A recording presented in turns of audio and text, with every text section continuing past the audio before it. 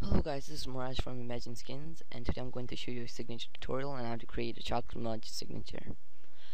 You could make this signature in any Photoshop versions from CS2 to CS4, and I'm using currently CS3. The first thing you're going to need is a render, and I've chosen ODST for this signature.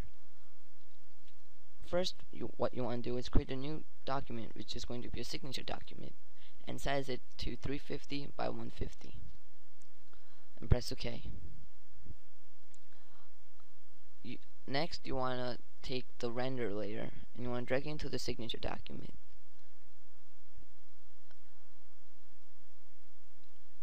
If these renders feels too big for the signature, press Ctrl T or click on Edit Free Transform and you'll see these boxes pop up. After that, you want to hold Shift and drag one of the boxes in the corner to resize the image. What Shift and drag does is it resizes it by proportion so the render doesn't become distorted. After you have resized it, you want to duplicate this layer 6 times by the shortcut Ctrl J or right clicking and clicking on duplicate layer. I find it easier to use the shortcut, so that's what I used. Select the background layer and make sure your primary color is the color that's in the render itself. Press OK. Make sure your background color is black. Next, go to your gradient tool, which is right underneath the eraser tool, and if it's on the paint bucket, just right click and click on gradient tool. Make sure you have radial turned on and you have selected the first preset. Now you want to hold and drag it to the corner so that the lighter part is in around the focal and the black is in the corners. After that, you want to select layer 1 and choose the smudge tool, which is right underneath the gradient tool, and you want to change the following settings. You want to change the brush tip to the 36 chalk smudge tool, which looks like a rectangular tool, and make sure you have shape dynamics, scattering, other dynamics, and smoothing turned on. Change the settings for the following as follows: size jitter to 100%, minimum diameter 0%, angle jitter 100%, roundness jitter 0%. Scattering, turn on both X's and put the scatter 118%, count to 1, and count jitter to 98%. For other dynamics, put the strength jitter to 48% and go back to your signature. For the render, before we could start smudging, make sure you have all the layers deselected by turning off the icon that looks like an eyeball. Make sure you have selected your first render layer and hold and drag and just color all of it in. Make sure it's all in one direction, so if you're going from diagonally, make sure it's diagonal in one way. Start to blend in all the colors, because if you don't blend in, the signature outcome won't look great. Next, you want to unhide another render layer, and this time you just want to smudge it very little. I'm just going to smudge it around his shoulders, like so, and blend it in again.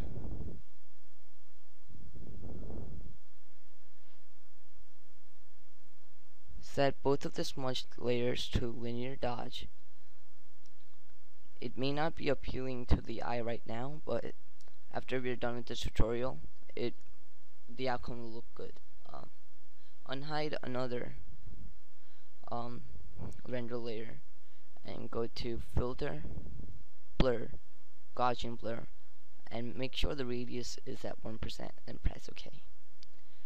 Next, go to Edit, Fade Gaussian Blur, and make the mode Lighten. Once again, make a new layer and make sure you have sample all layers clicked so it's checked off, and smudge the shoulders again and work on the blending. Blend all the colors. Blend all the colors in.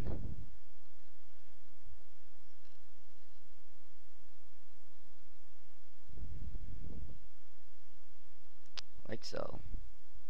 As you can see, there's a difference from the white and the gray. You just want to blend all of it in, so there's not any differences in shade.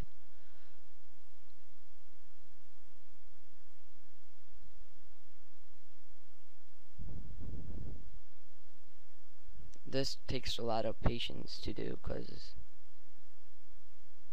the blending has to be really good.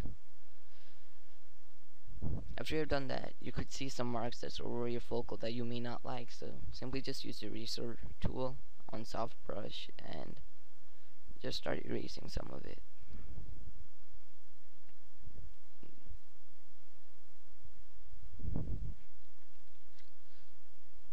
Like so.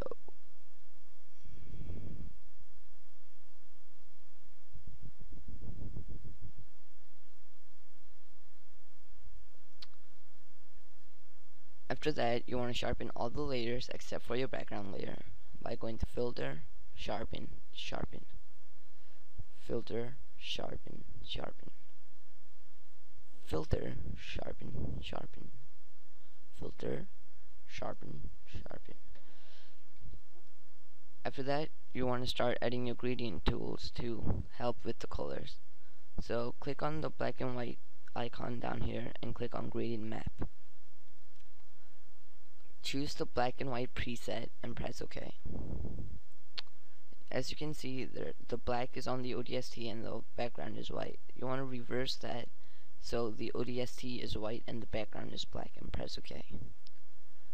Put the layer on soft light and lower the opacity to your liking. I'm going to keep it at 15%. Go back to the black and white icon, click on Gradient Map, and this time we're going to choose the purple and orange, which is fairly popular for gradient maps. You could mess around with whatever blending settings you like and lower the opacity, but I'm a big fan of soft light. Lower the opacity to whatever it pleases you. I'm going to have 35%. Go back, gradient maps, and this time I'm going to add a little bit of blue. And I want the blue for the background, so I'm just going to press OK. Change the blending mode to whatever pleases you and lower the opacity.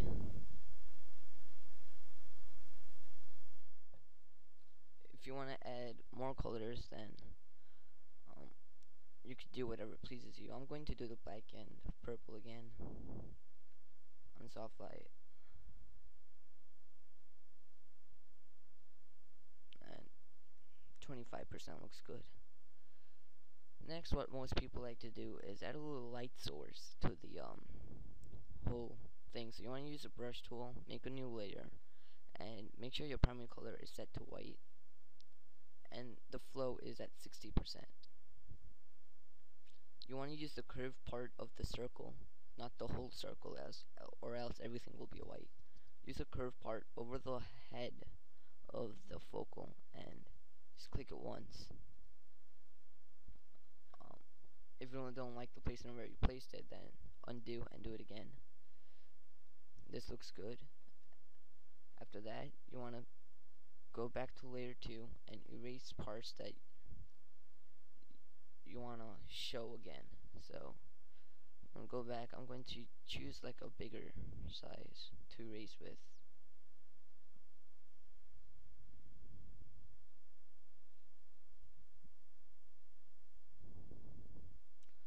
Just like that.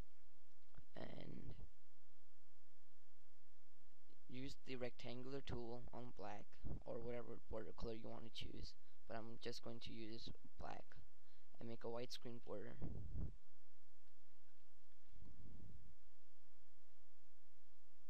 And just add some text.